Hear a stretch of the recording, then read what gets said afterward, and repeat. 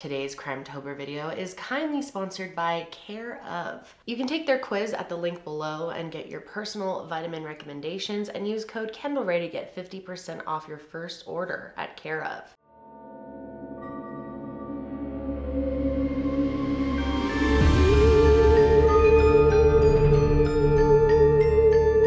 Hello, my spooky friends, and welcome back to CRIMETOBER. If you didn't catch my last two videos, this October I decided to do something different. Instead of Freak Week, I'm going to be doing true crime content that is very dark. A lot darker than what I normally cover. Last week I literally puked during the video, so that's nice. This week's is even worse, so word of caution. But anyway, I'm uploading much darker cases than I normally talk about all October, every Thursday, and then the last week of the month, I'm gonna upload 3 videos that week. So make sure you are subscribed if you're not already. Make sure you turn on the notifications as well. YouTube.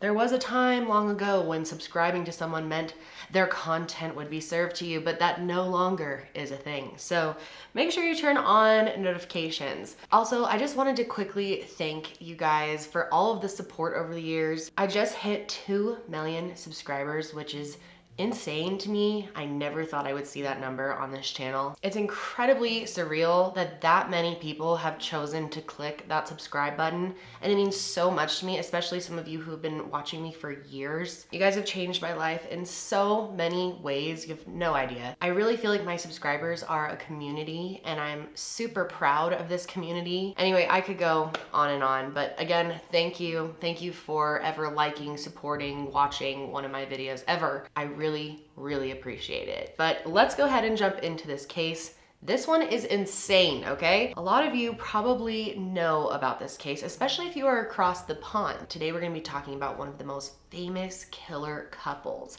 Fred and Rosemary West. So this is Frederick Walter Stephen West. He was born on September 29th, 1941 at Bickerton Cottage, Much Markle. Growing up, Fred had 6 children in his family, and he was the second oldest. And Fred was his mother's favorite child.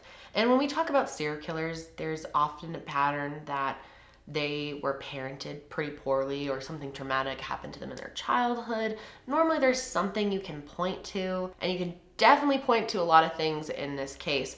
But Fred definitely had a sick and twisted relationship with both of his parents, but he loved them in many ways. He was a serious mama's boy, absolutely loved his mother. His father was named Walter Stephen West, and he was a very violent and abusive man. In fact, a lot of people think that he may have even been a killer himself, and there's a good possibility that that's true. I would describe Walter as someone who is evil, and I think that really rubbed off on Fred. Walter's first wife had died from a bee sting, but there's a lot of speculation that he actually could have killed her and just covered it up with a bee sting. And throughout his life, he was a con, he was a manipulator, he stole from people, he, like I said, got in fights, was abusive. He had this outlook on life that you are on the planet to take advantage of everyone and everything you can, and he really taught this concept to Fred. He actually specifically taught him that you can do whatever you want as long as you get away with it. And Fred really hung on to that his whole life. So one of the things that makes this case very disturbing is it involves a lot of incest. Also just sexual assault in general. Walter was a very violently sexual person. He had a history of assaulting women right in front of Fred, teaching that it was okay as long as you got away with it. Walter made it pretty clear to Fred that if you don't take advantage of a woman and you had the opportunity to do so, then you are stupid, that you are weak. And this is really sick, but Walter also encouraged Fred to participate in bestiality. When Fred was growing up, he had multiple sexual encounters with sheep, pigs, and possibly some other animals. His mother's name was Daisy Hannah Hill. Daisy was a very old-fashioned woman, very strict. According to Fred, she was really the ruler of the household, even more so than his father was. She had a lot of rules and a lot of punishments to go with those rules, and Fred's father was also very strict. So both of them really cracked down on their kids, but they still had this weird, loving relationship that went way too far. His mother was also a very sick individual. She had a lot of sexual obsessions and really crossed the line with Fred several times. In fact, when he was 13 years old, he was invited to come in her bed and he lost his virginity to his mother. That is so beyond sick. And I can't imagine what that would do to you mentally. But again, he has somewhat of a good relationship with them and was a mama's boy. Fred's childhood was traumatic in many different ways, aside from all of the creepy incest stuff. He was also forced to confront the idea of death at a pretty young age. They had a pet pig, the one that he, did, and they killed the pig in front of all the kids in the family. And this was said to be very scarring on Fred, but it also intrigued him. It sparked an interest in him. And the kids in his family spent a lot of time hunting for wild rabbits, and Fred was said to really enjoy killing any wild animals that he could. And because his childhood was so fucked up, Fred thought that all those things that he'd experienced, incest, sexual assault, bestiality, he grew up thinking that these things were normal and that they were somehow okay. And also the fact that he was taught to take advantage of anything and anyone that he could. So because Fred's parents were so different but both horrible in their own ways, his mother was a lot more strict. His father could still be violent towards him, but he pretty much would let Fred do whatever the fuck he wanted. And this situation is referred to as a double bind. This is an emotionally distressing communication dilemma. It's when an individual receives two different messages that are wildly different and they begin to not know what's right and what's wrong. So essentially Fred was just raised to do whatever he wanted and take advantage of anything he could and anyone he could throughout his whole life.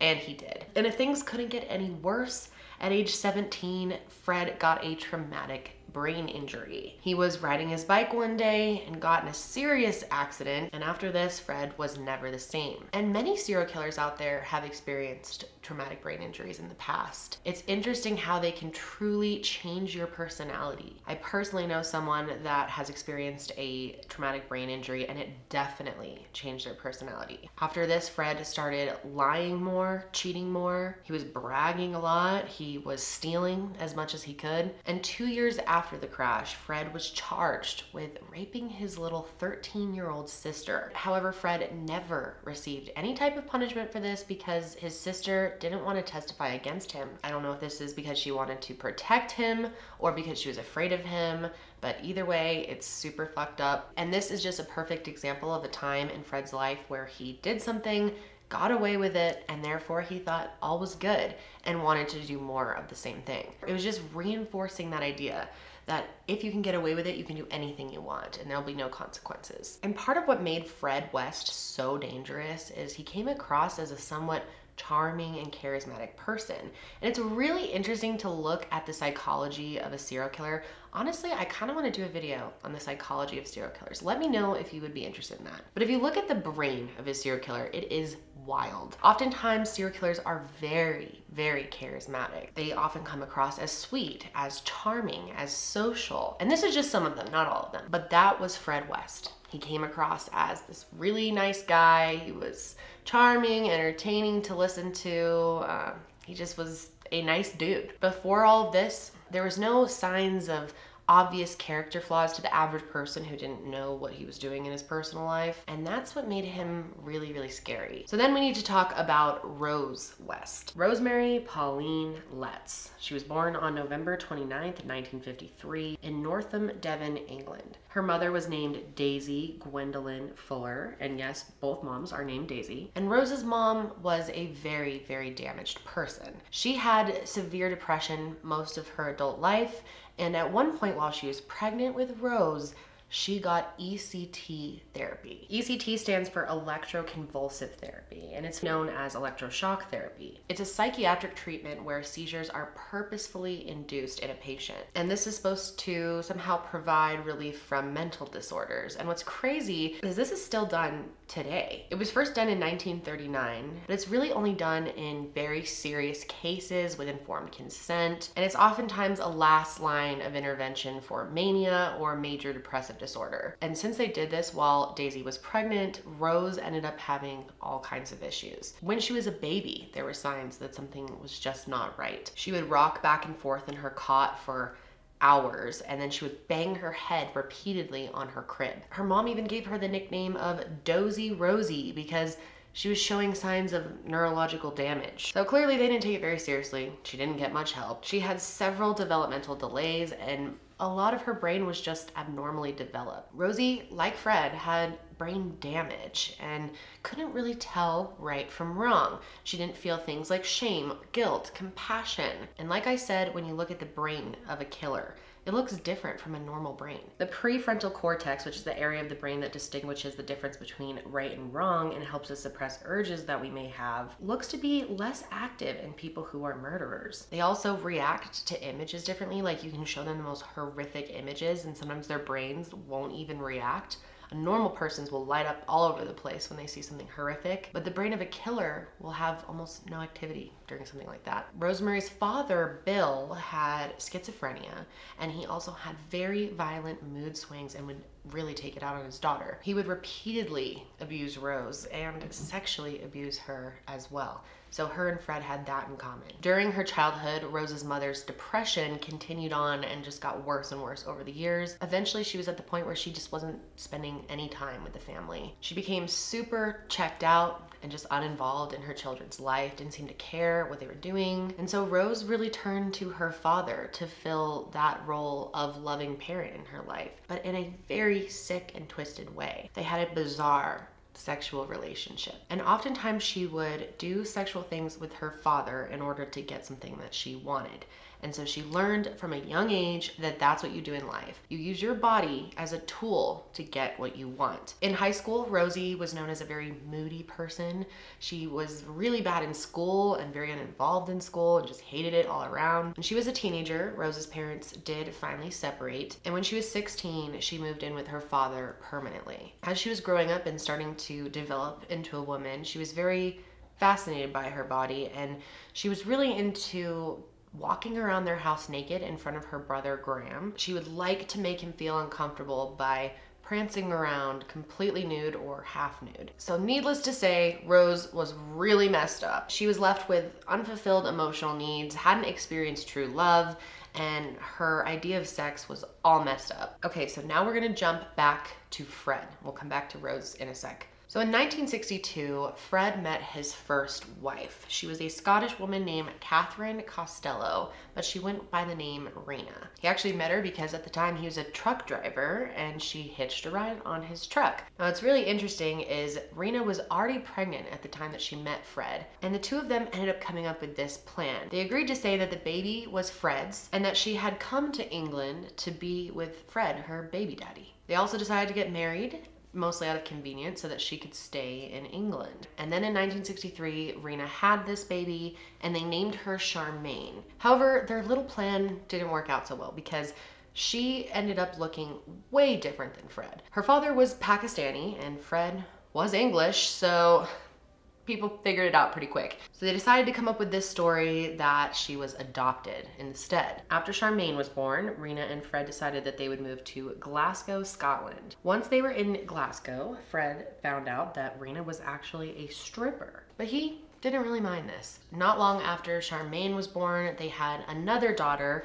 This time, this was Fred's actual biological daughter, and her name is Anna Marie West. So then in 1964, Fred decided to get a job, and guess what he ended up being?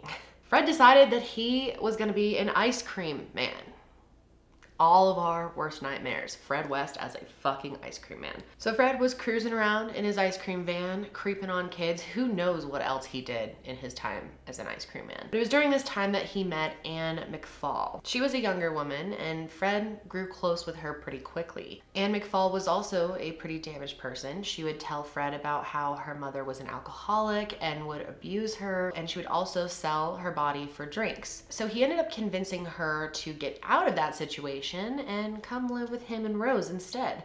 He said that she could stay as long as she needed to. So she took him up on his offer and moved in. So Fred continued as an ice cream man into 1965, and one day he ended up accidentally hitting a 4-year-old boy. Now this was an accident as far as we know. He killed this little boy and he was in no way convicted or held responsible in any way. So just again, reinforcing that idea that you can do anything you want as long as you get away with it. In December of 1965, Fred decided that he was going to leave Glasgow, leave Rena, and take his children with him back to Much Markle. And at one point he ended up handing the two girls off to social services voluntarily because he was busy, basically. He couldn't find someone to watch them while he was at work. But this is when Anne McFall really came into the picture, and the two of them became really close. Soon, that developed into a relationship, and within months, she became pregnant. So he had a whole new little life set up, a new kind of stepmom in place of Rena. But eventually, Rena crashes the party and came home. And she actually just showed up at the house, didn't tell Fred that she was coming, and this was unfortunate for Fred because he had been hiding that he had a pregnant girlfriend living with him during all these months. So he decided that he had to hide Anne from her. And so Anne McFall was last seen in 1967.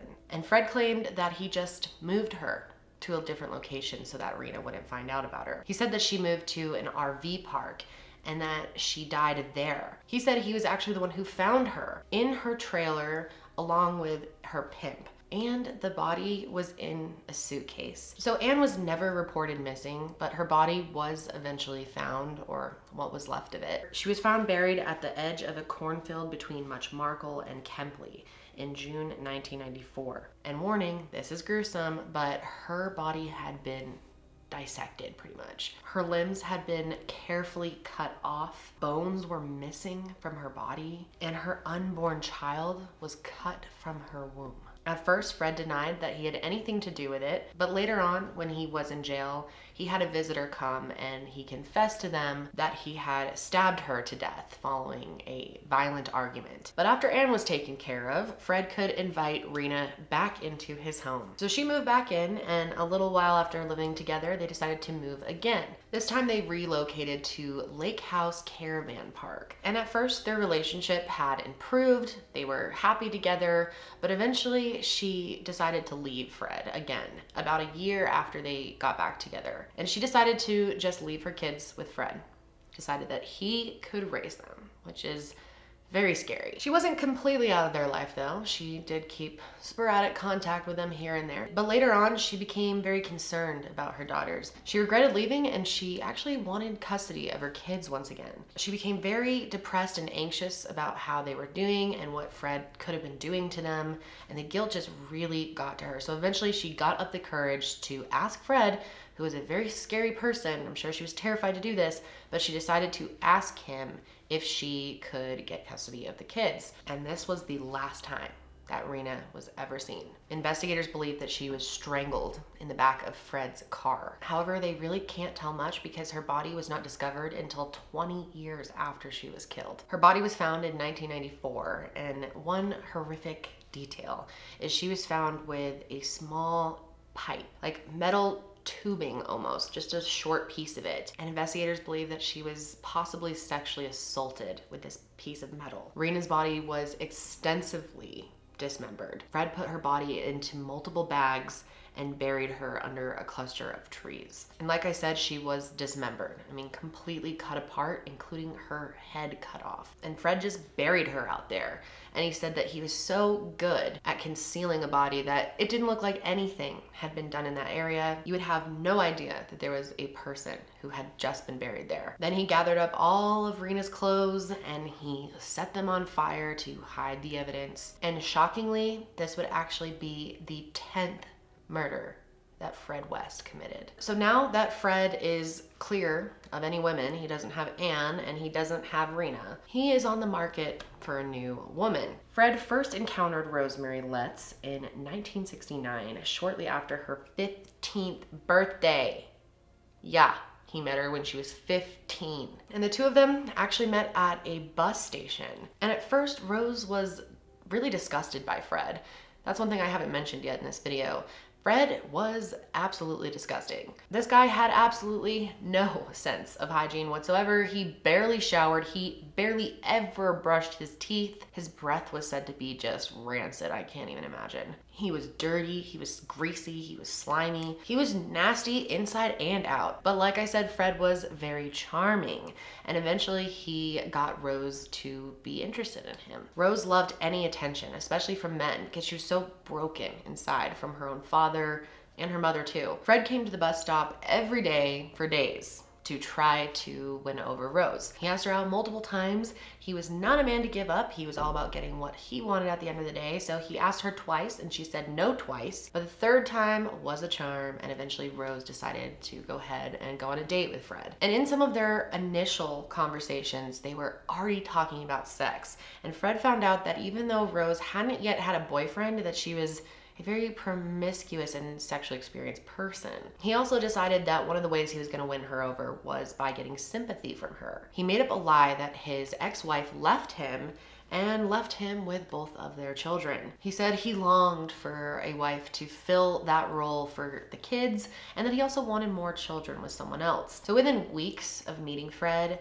eventually Rose was convinced by him to become their nanny. At the time, she was working at a bread shop, but she really didn't like her job, so she quickly switched over to being a nanny and was happy to do so. And the two of them made an agreement that Fred would pay her enough that she could trick her parents into thinking that she was still working at the bread shop, but she really just wanted this whole nanny position to be a cover for her moving in with Fred and dating him. And this went on for several months, and eventually Rose started falling in love with Fred, and she decided to introduce him to her family. And when her family met him, they did not approve. They got bad vibes, and they thought he was way too old for her. Remember, she's 15 at this time, and her parents ended up being so concerned that they actually went to social services about this. They heard rumors that Fred was involved in prostitution, and they were very concerned that he had their 15-year-old daughter living with him. So in response to this, Rose was actually placed in a home for troubled teenagers. And Fred wasn't able to fight to keep her at his house because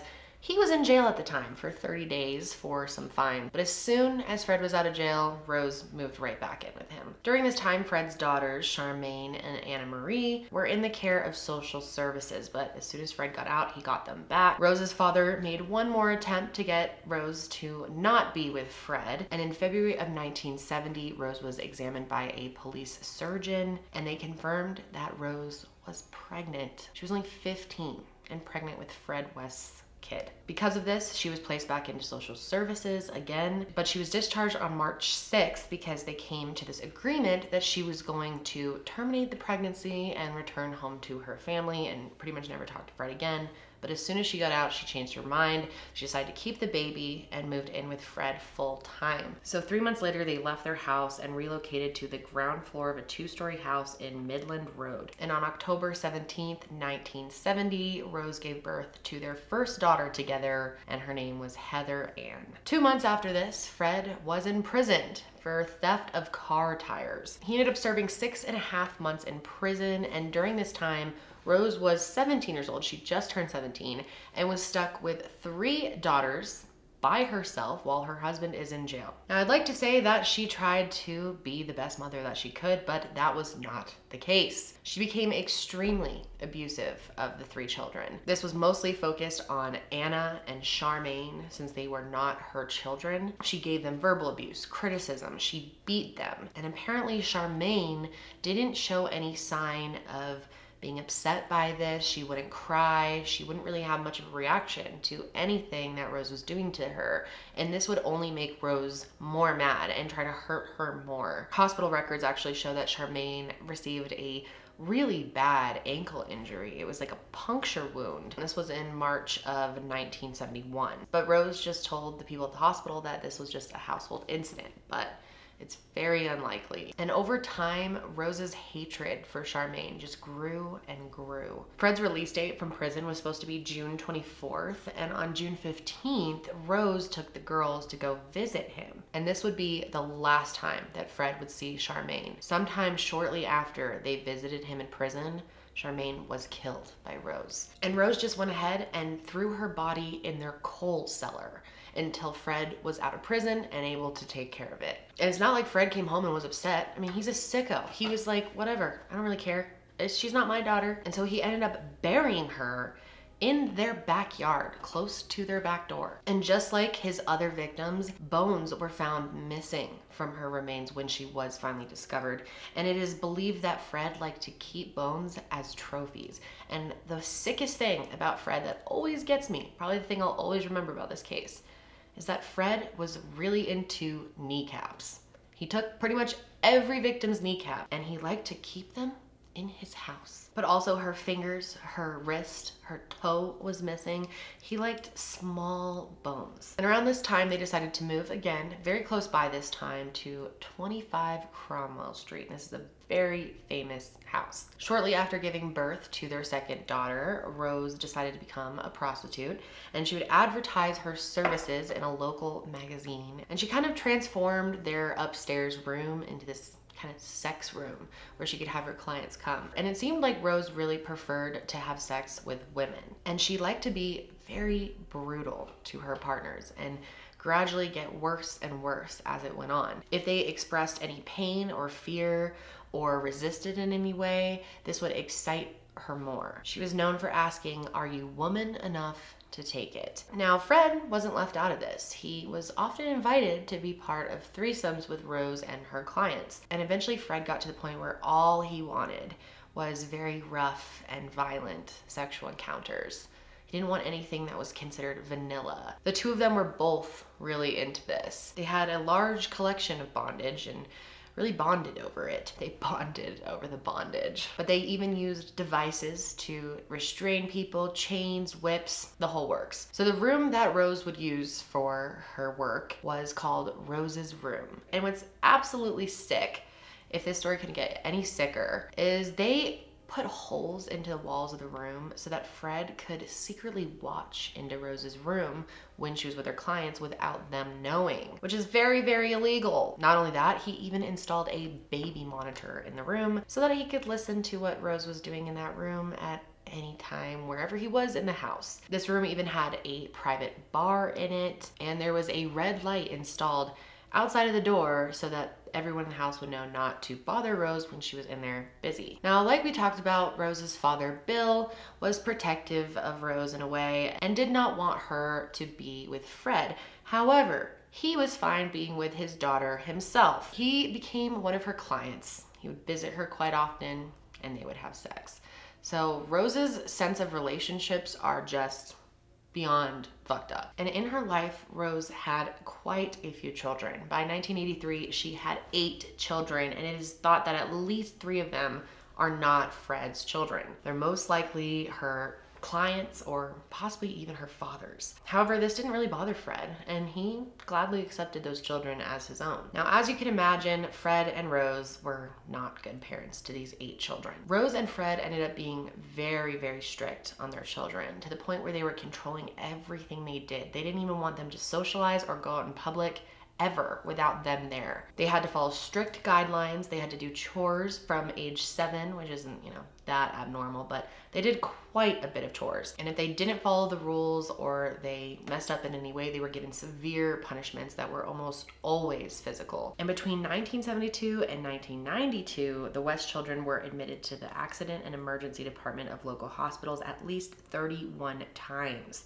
And all of these injuries were explained as normal household accidents. By 1992, Fred and Rose ended up having 11 children in what they called their family of love, even though 2 of them had already been killed. However, around 1992, there were a lot of rumors going around and allegations that Fred had been raping his children. And because of this, police ended up raiding his house. When they did, they found out about Rose's prostitution services, that she was going in this magazine under the name Mandy, and there was also a big collection of adult tapes, some of them that featured children and people being tortured. And at one point, Fred had even filmed the rape of his daughter. So police decided to take 5 of their children away, only 5 of them. So Heather was their oldest daughter together, the first daughter that Rose had. And she disappeared from the house in 1986. And this wasn't known for a long time, but the reason that they figured this out is Fred would actually make jokes to the other kids in the family about how their older sister was buried under their back porch, and that if they didn't behave, they would end up dead and buried under the patio just like her. Investigators believed that this statement was probably true, that it wasn't just some family joke, and it took them about 18 months to gather enough evidence to go ahead and dig up the backyard and find Heather. But they finally did on February 23rd, 1994, when everything started to unravel for Fred and Rose. They finally were able to bring a search warrant to 25 Cromwell Street to Fred and Rose. And when they did, Rose was the one who answered the door, and it said that when she saw the search warrant, she screamed, "Get Fred!" So she knew at that point that they were pretty fucked. In the heart of Gloucester, one 3-story terraced home has become the focal point of the city's biggest ever criminal investigation. The secrets of number 25 Cromwell Street were about to be revealed.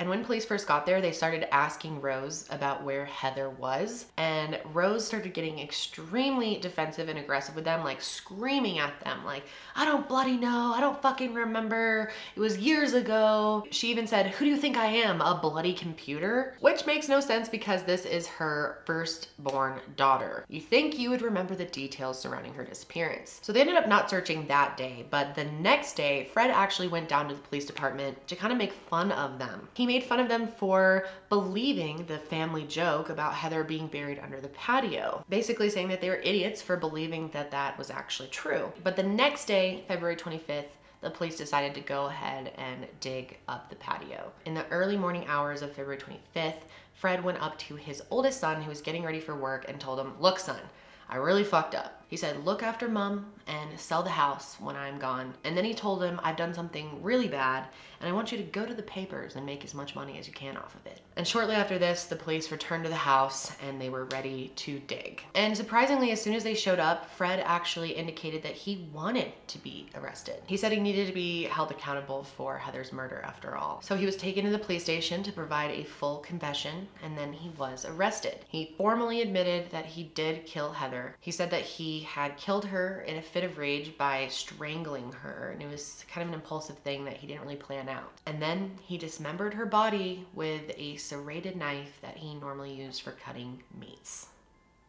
Absolutely sick. He stored her remains in a trash can until he was able to find time to dig her grave. And at this time, Fred was insistent that Rose had nothing to do with the murder. So eventually Fred's lawyer came to the police station. And at this point, Fred was telling the police all the gory, horrible details about Heather's murder. So now it was time for them to locate Heather's remains and prove this story true. But 3 days after searching the property, they were still unable to find Heather's remains. And at that point, Fred kind of was like, and he started to change his story. Also, police had given him some Valium, which will make you start changing your story a little bit, but he started telling them how Heather was probably alive and well. She's probably fine. He said that she actually worked for the drug cartel and that she might be in Bahrain. And he said, whether you believe that or not is up to you guys. And Fred started to go with this for a little while, but it didn't last long because on February 26th, they did find a bone of a female in the backyard. It was a female femur bone, and as soon as they told him about this, he said, "Oh yeah, that's Heather. I killed my daughter." So after they found Heather's body, they thought maybe Rose was in danger. They didn't realize how violent, terrible she was, so they put her into a safe house, and they started recording everything that she said within this house. She talks about being furious with Fred. However, if you listen to it, it doesn't really sound like she's in complete shock. Well, I'm 16, right? I've got this man that I'm very well, right? And he's an older man, which my man told me, get an older man, he'll look after you, he's had his life, he's had his fling, you know, you'll be alright, right? And I mean, so I'm with this man, I mean, I'm almost completely brainwashed, you know, and I'm doing what he says. So only 2 hours after the remains were found, there was another gruesome discovery. They pulled out a couple more femur bones, and soon they had 3, which means that there was more than one person buried in that yard. So they gave Fred the opportunity to explain this bone and who it belonged to, and this is when he confessed to another murder, an 18-year-old woman named Shirley Robinson. Shirley Robinson was a woman that Fred had an affair with in 1978, and he got her pregnant. Again, he ended up strangling Shirley in a fit of rage, dismembered her, and then buried her in the backyard. And at this time, she was 8 months pregnant. So very sad. So by the end of that night on February 26th, Fred had confessed to 2 murders. Then he had a cigarette break, and during that cigarette break, he was talking to his lawyer, and this is when he confessed to a 3rd murder. And this time he ended up taking investigators to the yard and showed exactly where he ended up burying Shirley's mate. So over time, they continued to press Fred for any more information. They felt like there were probably some more murders that he had committed. And at first, he really committed to his story and said there was only those 3.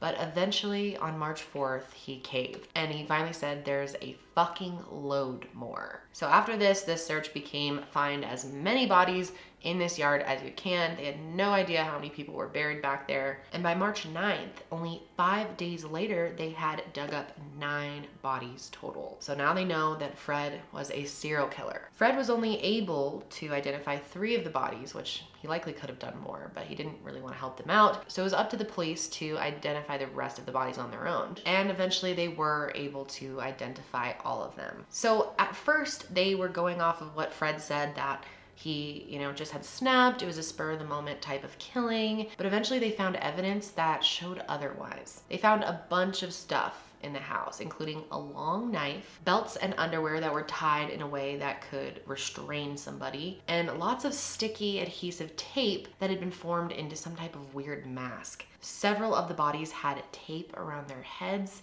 and one of them even had tubes going up their nose. This shows that the people were tortured before this happened. And if it was just something in a fit of rage, you wouldn't spend time torturing people and carefully think this out. This was starting to look like a deranged serial killer. And police had a feeling that there were even more bodies to be dug up, and so they came up with a plan to get Fred to tell them where the rest of them were. Fred had talked a lot about how guilty he felt about everything. He said that the spirits of the dead that he had killed haunted him in his life all the time, especially because they were in his fucking backyard. He talked about how his victims would communicate with him even after they were gone. The police told him that the spirits of the dead that they had already removed from the yard were removed with the bodies, but the spirits of those who were left were still there and could still haunt him, and they tried to kind of guilt him and scare him. And so they kind of played it up like they were really impressed that he could, talk to these spirits, and they said that it would be awesome if you could come out and try to communicate with the spirits and help us find their bodies.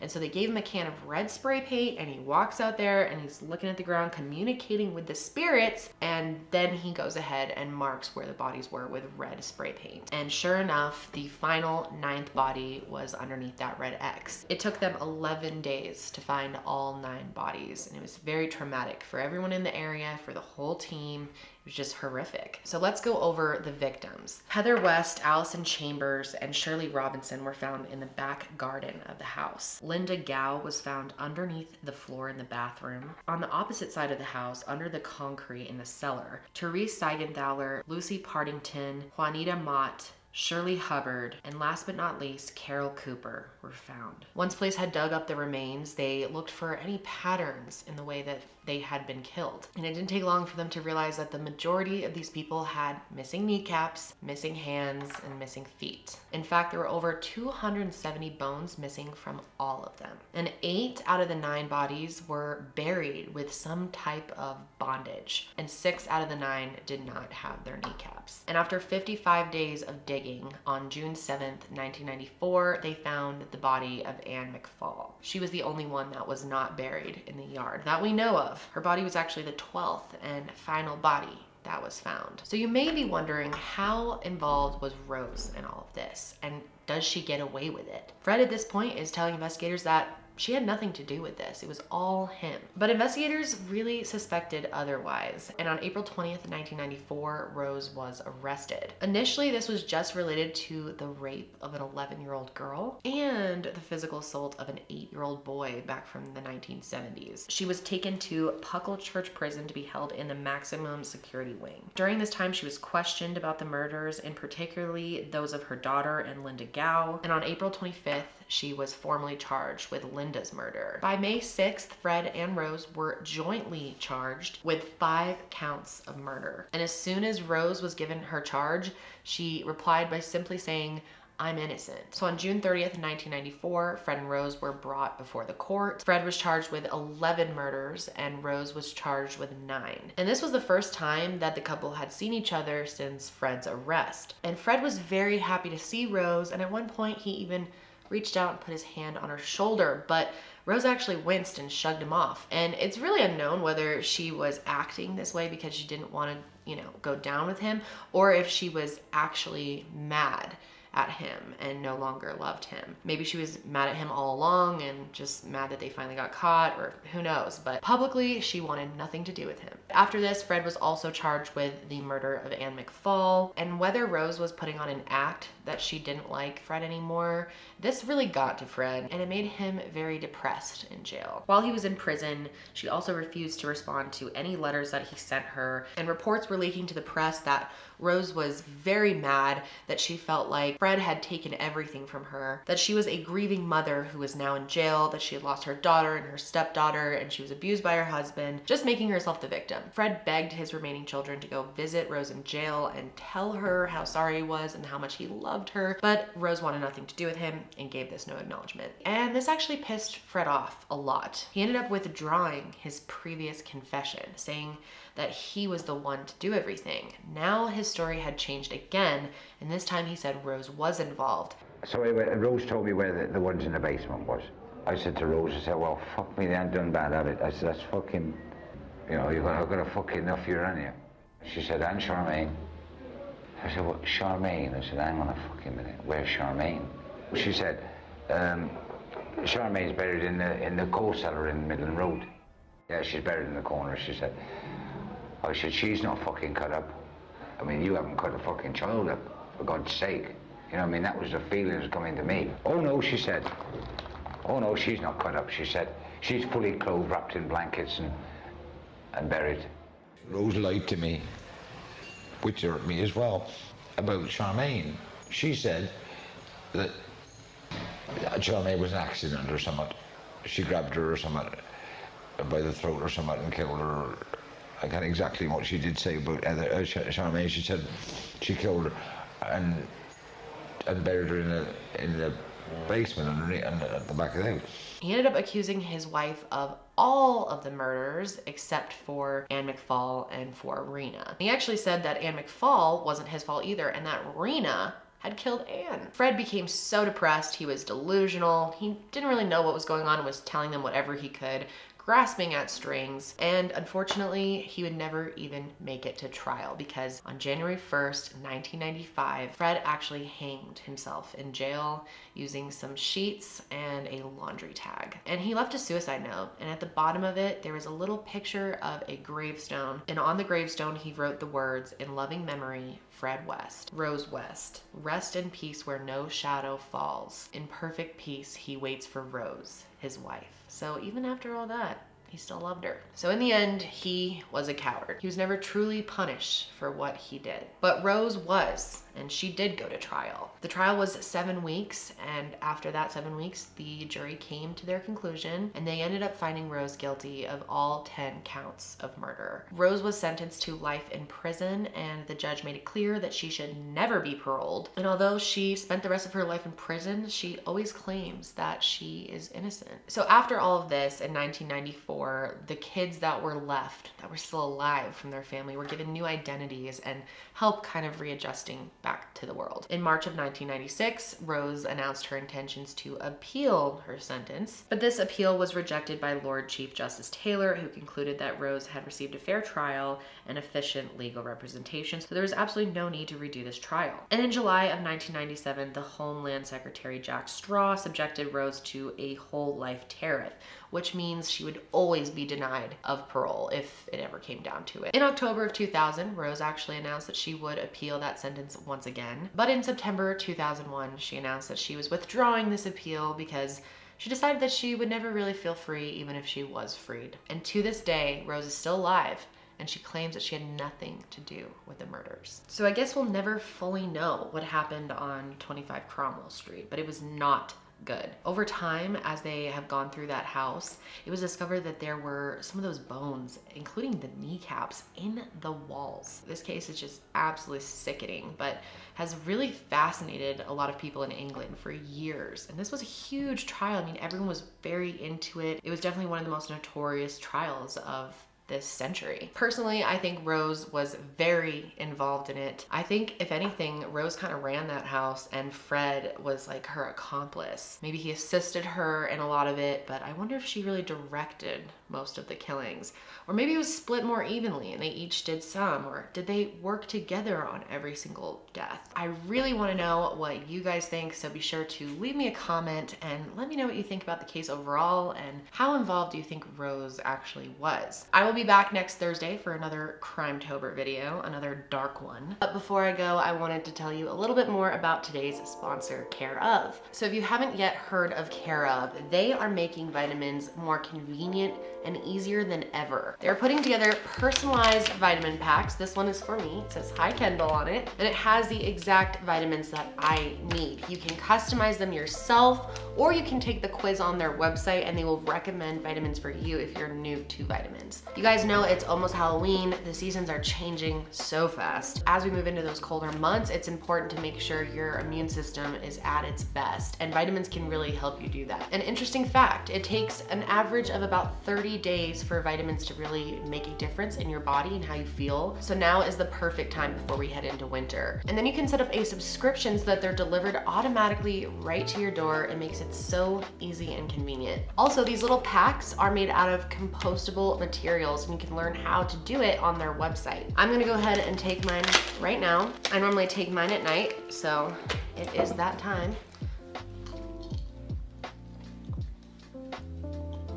Take vitamins like a champ. So check it out and take the quiz at the link below to see what vitamins and supplements that Care Of could recommend for you, and get 50% off your first order with the promo code Kendall Rae. That's Kendall Rae for a whopping 50% off your first order. Be sure to use that code, guys, and get your vitamins in. That's it for me today, guys. Be sure to give this video a like, be sure to subscribe, leave me a comment, let me know what you think, and I will see you guys next Thursday for more Crimetober.